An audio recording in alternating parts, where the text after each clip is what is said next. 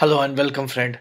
In this tutorial we will try to look at how to navigate a folder or a structure using our own inbuilt binary similar to ls. So if you guys know that ls command will list out the output in that particular folder or path whatever you have given.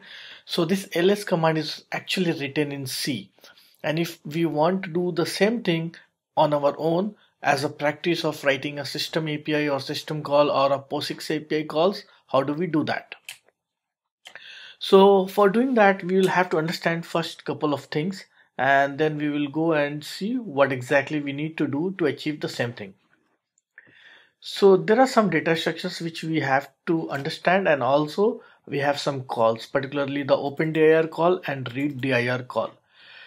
So there is this data type called dir, which is an opaque data type, and it represents a directory stream. A kind of handle, not exactly handle when we have the file handle, but not exactly the same. And what is this opaque data type and where it is defined, we will come in a moment. Then there is this structure called dirent, and you also use this structure. So this structure will return the details of that particular file. So simple, but we'll look into this too shortly. Then in my program, what I do is I look for the argument that someone has to give an option which directory you want to list out for, because by default I can look for current directory, but I want a user to provide me an options where exactly I need to look for. So this is just a simple thing. argc represents the total number of argument this particular binary needs to be received. So if there is no argument, then it will be just one argument, which is the name of the process itself. So I will just exit that. Okay, you're not providing any extra argument apart from the name of the process. So what we need is the name of the process, which is a.out or any binary, and the name of the directory from which you need to list out all the contents. Simple. So this is just an error handling. It's good to write error handling, but you can ignore this for now as if it doesn't exist. Okay, then the next thing is, before we navigate the directory, what we have to do is we have to open that directory, and then there is this call called opendir, and in which I will pass an argument. Whatever I pass from the command line, I will pass that argument, and it will return me one represents directory stream. So for that particular directory, whatever I'm trying to open and go inside that, it will return me one data type, which is a streaming of the data. If somehow it fails because of permissions or any error, I will print it out and I will print the error number. Now error number by default is integer type. What I want is I wanted to print the corresponding string for that, and then there is this API called strError present in string functions, which converts the error to the string value, and it will tell you the nice little message like permissions denied rather than some minus some 1 2 3 something like that, not like that, and then it will exit. Now if I am successful in opening this directory, then it will go here next, and it will loop in that directory until and unless it's null. So it will read the dir with respect to that streaming of the data, and it will try to get the informations. If the informations fetched is coming into dirp is not null, which means we are getting some information about that particular file, that means that file or directory exists. And mind it, in Linux and Unix, everything is a file, and file and directory are same, except for a feature that directory can contain more files, and file cannot have any more further thing inside it except for the actual contents. So in terms of logical structure, directory and files are represented same in Unix and Linux. So readdir will return the properties on that particular stream, and as part of that property will print the name. Now let's quickly go through some of these structures, data structures first, and I have this helper functions where I have jotted down all the details. So first thing is, let's go for this header file. stdio, no brainer, we use printf and all those kind of things we use for that. dirent we need for these structures and this opaque data type. String handling we need for str error. Error no, because we are trying to print the error number. If we don't print this, probably we don't need this too. And std leave is for exit and other kind of functions. Okay, now going to the dir ent, let's try to see what is dir ent having inside. So I'll open dir ent first, and you should be remembering that all the header files are part of user include folder, and I'm using Ubuntu 17.10. and let me see the dirent.h. In dirent.h, if you see here, you will not find a direct definitions for dir, which is a data stream. However, you will find struct dirent. So we have seen that dirent. If you look at this dirent, you will see that it includes a file called bits.dirent.h. So let's go here, dirent.h, which is my include file from here, dirent.h. Now this file internally will include another file called as bits and types.h, not types.h, bits/dirent.h.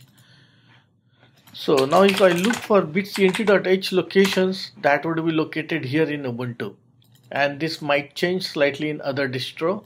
So this is where it is located. Now if I look into this file, I will have this structure dirent structure, which I am trying to gather here. So struct dirent star dirp is this. Now don't confuse about these two, because it's the same. So one is a inode and one is a offset. So it's just a different representations of data for 32-bit and 64-bit. So nowadays we are all using 64-bit, so we don't care much about that. So assume that this doesn't exist, only this. So this structure has a data type called as inode and offset, and then it has a recycle length, the type, it's a directory or file or it's a link or whatever, and the name. And if you see here, any file name cannot exceed a length of 256 characters is coming from here. So this is 256, the name of that particular directory. Now where is this dir dp defined if it is not here? So dir dp is actually, dir is a opaque data type and it is not defined here. So it's part of GNU compiler and it's coming here. It would look like this. It would be present in dir stream.h, which would be part of glibc or libc library, but somewhere I have seen that its definition would be like this, and this is opaque data type, so you can assume that this is what it is. And in dirent.h, this has been, this entire thing, this dir has been type def to this, and this is something similar like this. Okay, now let's go to the program again, and we have seen that the data structure is there. So let me refresh. You have two data types, one is dir and one is struct dirent. Whenever you do this kind of calls, you have to open the directory where you want to do your operations, you want to list it out. Once you are able to successfully open that directory, then you will read that directory, and once you open the directory, you will read. So if you assume file IO, same thing you do. For reading the contents of a file, you open a file, you get a handle back. Once you get a handle back, then you do a read. Assume the same thing, you open a dir, you get dp, which is kind of handle, a stream of data, but not exactly the same, but assume for understanding purpose. And then you do a read dir. Read dir will return you the data. That means that file exists, and for that file you print the property d_name. d_name is the property which we have seen here, that this will tell you that dirent has an element d_name. Now let's quickly run this program before any further delay. Before I run it, I have this folder called temp, and in this I have created some files and folders in subsequent manner. So let me run this find command, the generic find command in my system, and will tell you this. So this temp folder has some of the folders and files like this. So it has some of the files like A, B, C, D, and then it has another directory called 1, and inside that one I have 1, 2, another file called 1, 2, and things like that. So let's quickly go to temp, and if you see here, temp has these 4 folders, sorry, 4 files and then 4 directories, and all these directories are empty except for one. And if I go to the directory 1, then I have some more files and then directories and something like this. Okay, so if I say find./temp, I will get the content like this. Now if I use my program, which is listdir, I compile with GCC and then I run this program. Now let's suppose if I run my program without giving any argument. So it could have done by saying, oh, I should print the current directory with a dot, but I'm not doing that. I'm forcing the users to provide me an argument. Now if I say the argument.temp, now you see the difference here. My program has also outputted what the find command or ls command will do by default. So if you say ls and my program will always do the same thing, because ls is doing for the current directory. If I say ls./temp, you see exact the same thing, 1 2 3 4 ABCD, 1 2 3 4 ABCD. Don't think about the order is something which we will look later on, because that depends upon timestamp, sorting and so many other factors, which ls does that. And I'm printing in new line, so that's why it's saying vertically. You could have presented without new line as horizontally. So my ls and the ls command and this a.out output is same. Dot and dot is also there, because if you say ls-l, there ls-la, there is a dot and dot also. So by default these are hidden by the ls, so those directories also exist. So this way you can write. Now the question arises, okay, you can do this what ls is doing, but you're not listing it out recursively. Like if I say ls-lrt L, you see ls will just list it out, or if I say lrt, it will reverse and list it out, but it is not listing out recursively. By default ls is not listing out recursively for me, but find by default will list out recursively if you wish to.